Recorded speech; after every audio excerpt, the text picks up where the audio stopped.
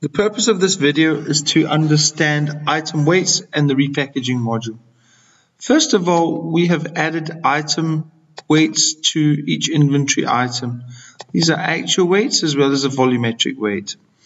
You will see here we have a factor that can be set as a default, traditionally 3, 4, or 4, 5, or 6,000, depending on whether it's air freight or sea freight. With the dimensions, we will calculate the volumetric weight. But for the purpose of this illustration, we've selected an item without a volumetric weight calculated, and we've entered it manually. This item is also a lot item that will help us on the repackaging function.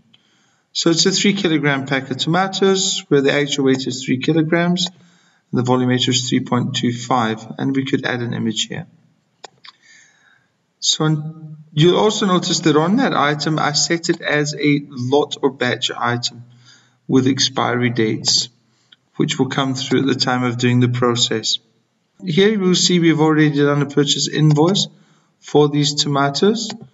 You will see here 100 packs at $6 a pack, or $2 per kilogram, because it's a 3 kilogram pack, and you'll see there's 100 packs, 3 kilograms each.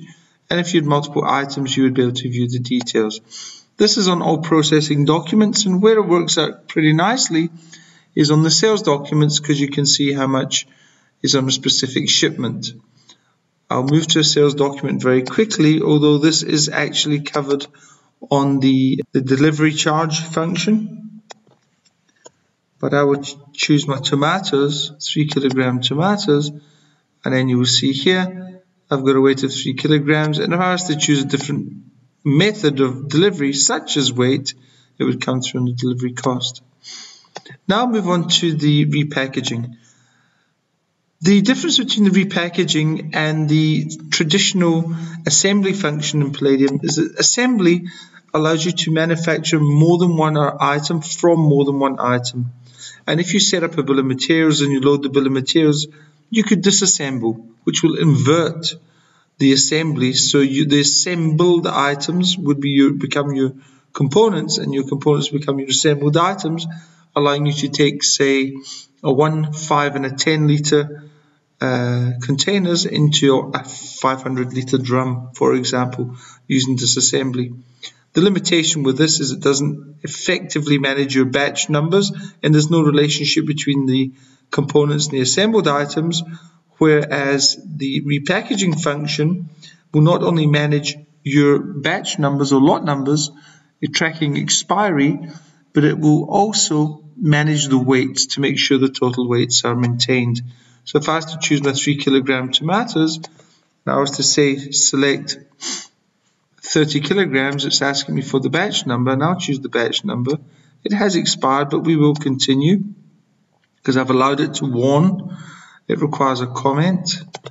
So decant or repack tomatoes, and I will put that into 30 bags of 1 kilogram and 30 bags of, say, the 2 kilogram with the tomatoes. So 30 and 30. The system will not allow me, and you'll see it's automatically assigned the same batch number. Very important.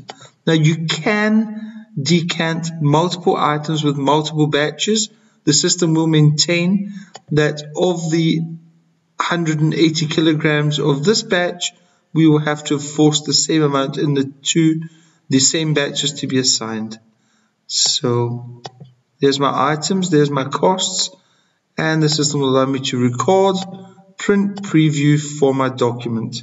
And in summary, that is the repackaging module in a nutshell. Thank you for listening.